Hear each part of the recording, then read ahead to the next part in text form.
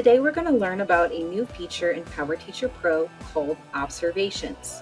This is very similar to Notes in Pinnacle in that you have a spot to privately put any different anecdotes academically or behaviorally on your students for you and your admin team to see.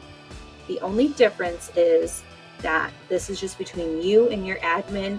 Your co-teachers cannot see the notes and add your notes all together.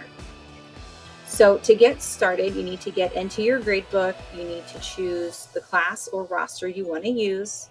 And then at the top, you hit the circle with the plus. Then you choose observation. You have to give it a title. Then you choose the student that you are going to write the note on. Then you have to give it a location, whether that is the hallway, the classroom, cafeteria, bus. So you put that there.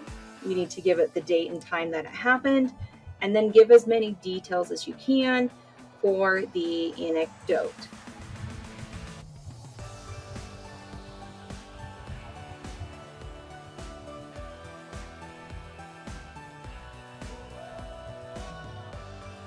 When you're happy with your note, you just hit save.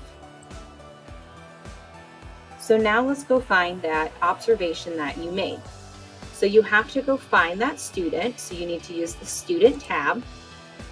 Then you need to make sure you're on the right class. Then you select the student and it will take you to one of the last screens you used on that student. So for this one, I did use observations.